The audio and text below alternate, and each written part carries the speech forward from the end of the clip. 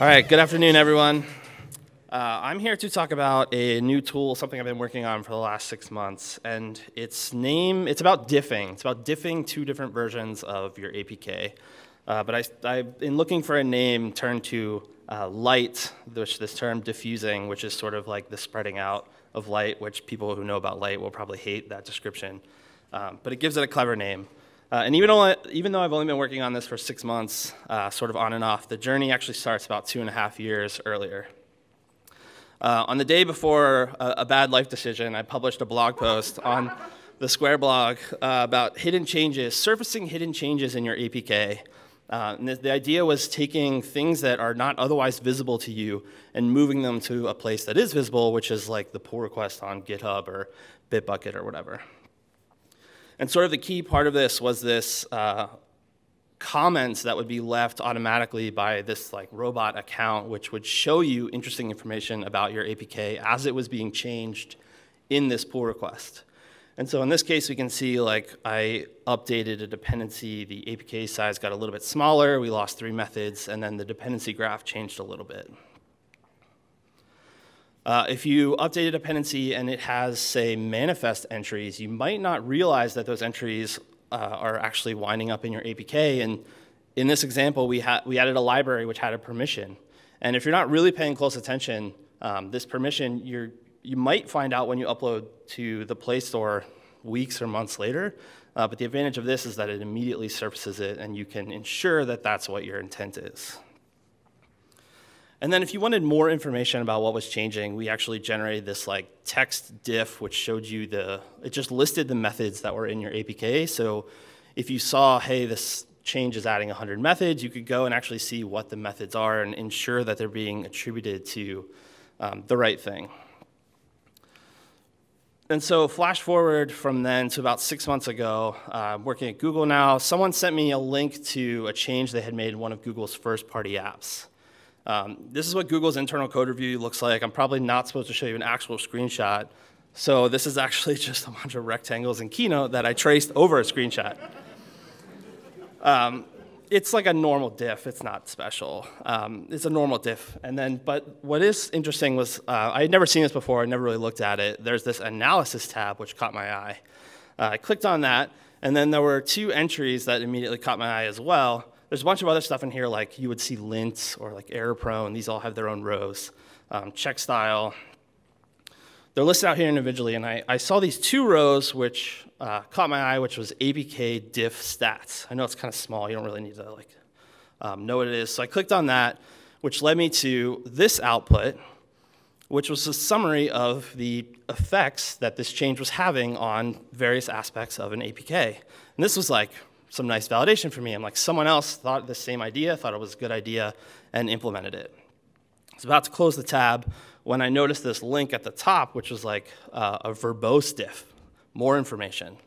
So I clicked on that, and this is the actual diff from that change. It's just showing you a bunch of things inside the Google Home app, which used to be called Chromecast. They're like rewriting parts of it from Java to Kotlin, and so this is like an auto value builder that's disappearing, and you can see like the effects on the decks. You scroll down, you can see the actual methods and classes that are being removed by this change.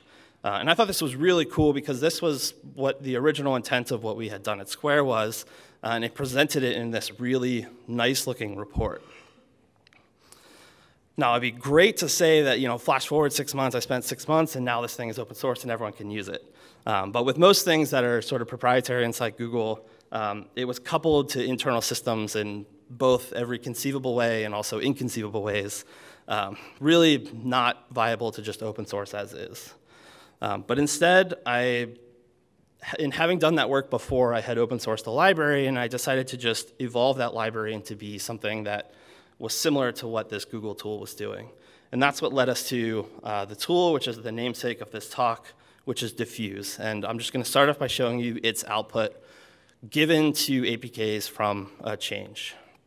So we run this, give it 2 APKs, and it's going to produce a similar looking output to what we just saw from the Google tool. We start with just the file names of the input-output and a summary of how they're signed. We move on to a summary of the contents of the APK. An APK is just a zip file with things inside of it, and so this will show us both this will show us a summary of each of the types of files that are inside an APK in both compressed and uncompressed form. Compressed is interesting because that's what your users are downloading. Uncompressed can also be interesting because a lot of times when an app is installed, the Android system will unzip it, and you'll have to pay the unzipped cost, the uncompressed cost, on the actual device. If we scroll down, there's a summary of interesting things from the dex files.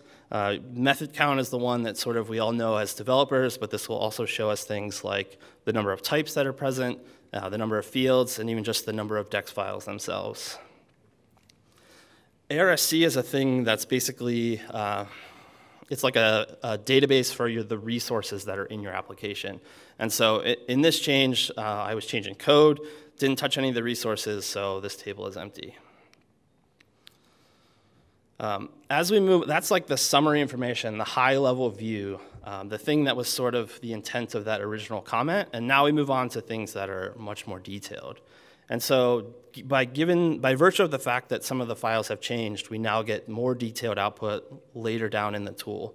And so we see that we can see the actual files that have changed instead of just a summary of what the types are. And so my single dex file has lost 25 bytes in compressed form and lost 112 bytes in uncompressed form.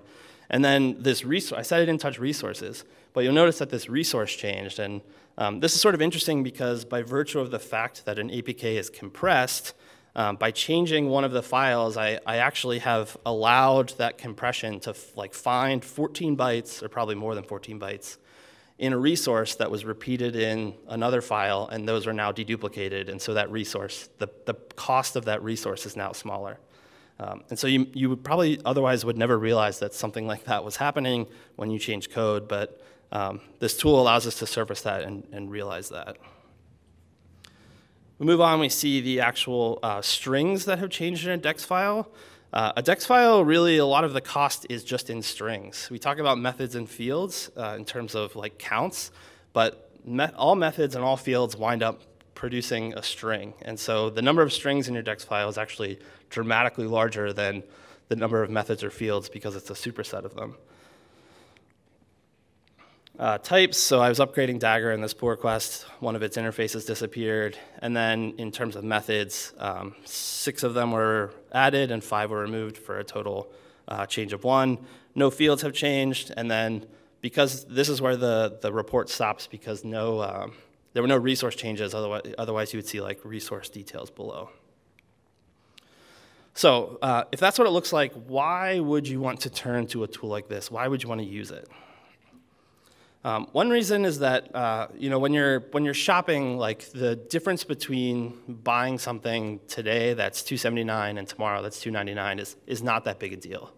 And so I equate that to something, just a small change. Like it's not that big a deal when you add or remove 20 methods in your APK, but it's when you find a difference, like a price difference of an order of magnitude larger.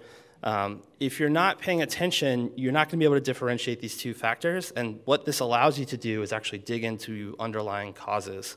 And so you can see these cases where the difference is huge and dig in and ensure that it's being caused by the things that you expect.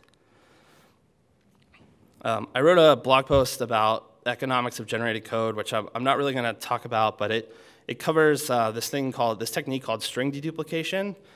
Like I said, strings make up the majority of a dex file. And so you can actually, if you're writing a library, you can do things to reduce that impact. And if it's dealing with generated code, the impacts can actually be dramatic. If you want to learn a little bit more about like what is actually in a dex file, Jesse, who you saw earlier, gave a lightning talk, a 7-minute talk a couple years ago, which covers everything, every single byte in a dex file. And we can actually see stuff like this in practice. If you use a library called Mashi, in 1.9, if you upgrade from 1.8 to 1.9 and you use its code generation, the number of strings that it produces in the generated code is actually dramatically reduced. And so this is on the Square Cash app. I had them do this for me. You can see that by upgrading these dependencies, there's actually over 900 strings that were reduced.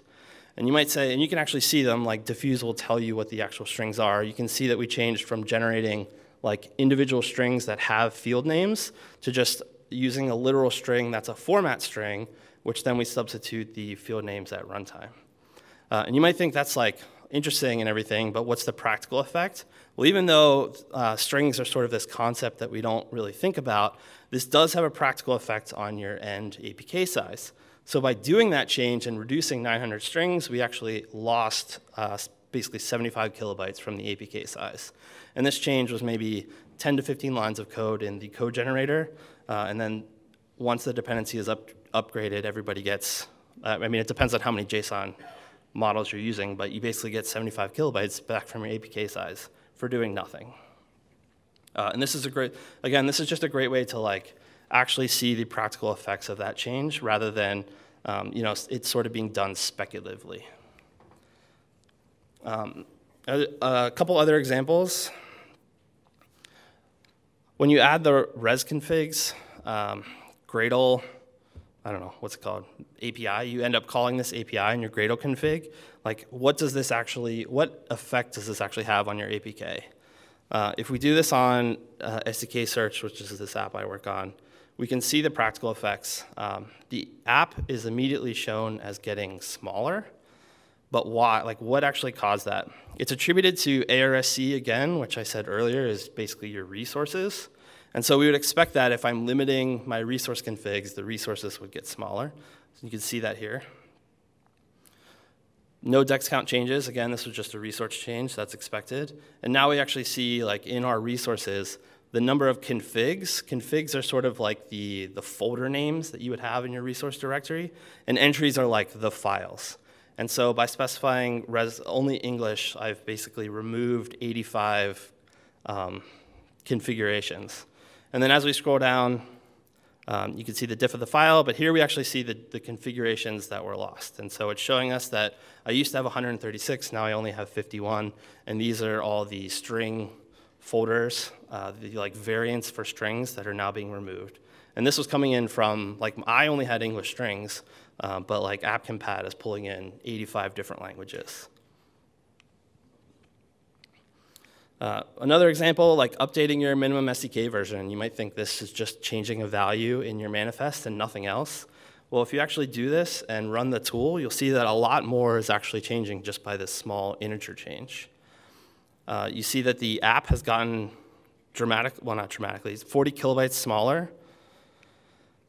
The number of methods has actually gone up by 1, although the number of like classes has gone down. And the number of resource configs has gone down. So like, what is going on there? If we look into the diff of the APK, this is again like the files and the zip. There are some files that have changed, but more interestingly is down below. You'll see that actually by bumping from 23 to 24, Gradle has stopped signing your APK with the old signing mechanism, and it's now only signing using V2.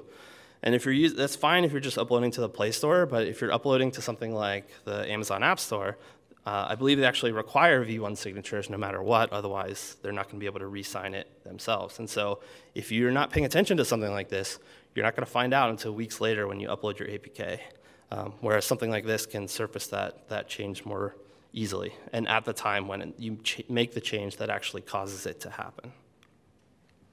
We do see the change in the manifest, which shows up as like a diff format. And then finally in the dex file, you can see what changed. This is being run by R8, so you don't need to worry about the string that changed.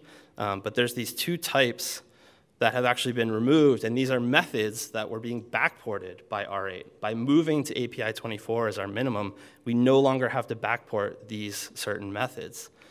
And then with the resource, because like 24 is our minimum, there's no reason to have a v24 directory. We can just, like, the tool will just merge that into your regular style directory. And so that's where we see the resource change. Aside from APKs, the tool actually also accepts a few other formats. So AABs are app bundles, which are mechanisms by which you can distribute multiple modules and then have the Play Store sort of pick and choose the right ones, combine them to an APK on the fly. So it sort of can diff these. There's a lot going on in AABs. You actually have to pass a flag when you pass in anything other than an APK. But it will show you mostly the same information for each module. And so to start with, I'm using Plaid here. We get a list of the modules, whether they're added or removed. The check marks will disappear. And then for each module, you just sort of get the same information. You get the methods that have changed, the resources that have changed. For this, I just did the same trick with the minimum SDK bump. I bumped Plaid from 23 to 24. And so you can see in every single module, each dex file is getting that same change as an SDK search. Similarly, it will handle AARs. So if you're writing a library and you want to track some of this information, the impact that your library is having on consuming applications, this is a tool that will allow you to do that. We can see that these numbers, it will show you the files that are in the AAR, but it's not the same as the APK. I'm not showing you the compressed sizes because that's going to change dramatically when it actually ends up in the APK. So this is really just to kind of sanity check what's in the AAR. But then it will actually parse the class files in your AAR so you can get the method field and class counts. You can see, again, the files that are changing. So in this library change, I've added a ProGuard file. And then you'll see the class method and field changes, as well as the counts. And so in this case, in this library, I just disabled build config because build config is useless in libraries, mostly useless. And then finally, if you're doing jars, basically the same exact output. And so in this case, we're just looking at an OKHTTP version, and we can see that they've added some functionality between version 4.0 and 4.1. And these are the classes that have changed in order to support that. Again, this is not useful to someone that's an APK, someone that's building an app. But if you're the library developer, this might be useful because then you can see sort of the number of classes and methods that you're inflicting on your consumers and ensure that it's not spiraling out of control. So aside from just essentially a dumb display of what's in your APK, there's actually a mechanism to direct your attention at things which are important because it is just a lot of information and I don't really have time to tell you what to look at and what you should keep track of in these diffs. And so there's a mechanism to sort of help with that. So in this case, I've taken a release build of this SDK search app and I've noticed that it's not compressed as efficiently as it could be, and so I have recompressed it myself using zip tools, and then I've re-signed it myself. And you'll see that this result, the uncompressed diff is completely zeros. I didn't change anything in the actual APK. All I've done is change the compression by using better compression tools. And that resulted in 134 kilobyte savings. This is good, right? All of my users are now downloading 134 kilobytes less times, well, I only have 10 users, but take a big app. This would potentially turn into stuff like terabytes. Well, if you look where the big savings is in that ARSC file. And what I've done is I've pretty much just taken it from being essentially uncompressed to be highly compressed. But this is actually not something you want to do. And so this is an example of where the tool can direct your attention to a change in order for you to take action on it. So a compressed resources ARSC file will actually inflict more penalty at when the app is installed than otherwise. Because Android, remember how I said Android will have to copy files and you'll pay the uncompressed size? So this file will be copied out of your APK, be uncompressed so that it can be loaded into memory directly without having to deal with compression. It's called memory mapping. And by having it uncompressed inside the APK, Android can actually memory map it directly from the zip file without having to copy it out. So even though I've saved 134 or whatever it was kilobytes in transfer, I've now inflicted 201 kilobytes, which is the uncompressed size, on every single user's phone. And not to mention, this is true for other things as well. You can do this with native libraries now. And so in places where phone storage is actually at a premium, this is something that you really don't want to do. And so this is an example. I call these lint checks because lint seems to be the name that we use for these things. It's a way that the tool can then direct you. And so it's the same. This is actually an error because doing this is always wrong. But another example is like in the signature example, when we went from minimum SDK 23 to 24, this would be like a non-fatal error that the tool would direct your attention to make sure that you notice this change. All right, really quick, I want to talk about if like you want to use this, and I talked about how we at Square had like the early versions of this inside our PRs. How do you like productionize the tool? Basically, you just need to keep APKs for a while.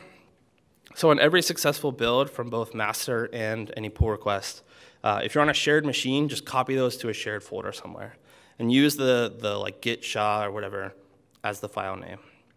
If you're in the cloud, you need to find like a shared space. So you can use like S3, or if you can have all of your workers like mount a shared file system or something. Same trick though, we're going to use the git sha as the file name.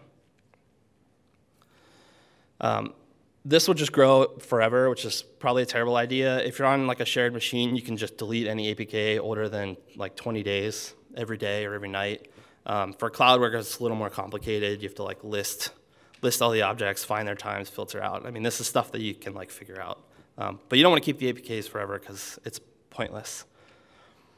The way that you find how, like which APKs to diff also has a little nuance. So when we create branches, we branch off of whatever our local master is, and we start adding commits. We like revert a commit, and then revert the revert with the actual fix, and then like actually write a test this time, and then push that as a pull request. But meanwhile, like your team members are still developing master, and there's other commits being made. And when we want to diff these, we want to take the latest change that we want to integrate and diff it against the commit on master that we branched from. The problem is that when your CI clones this branch, in all likelihood, it doesn't see, it's not like keeping track of master, and so it just sees like your branch and its entire history. And so what you probably are going to have to do is after your change builds successfully, it's like pull down master, and then you can, that will actually give you the, now we've turned this like linear set of commits into an actual graph.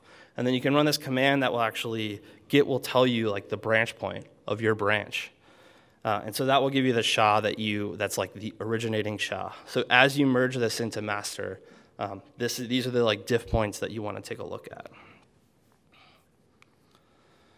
And then after that, it's really just about grabbing that APK. This is why we're using the SHA. You just go grab the APK from your shared folder and pass it through the tool with that's the previous version, and then the current build as the current version. And if you're in the cloud, you got to like pull down the APK for that SHA from your storage bucket or whatever. You can run the tool.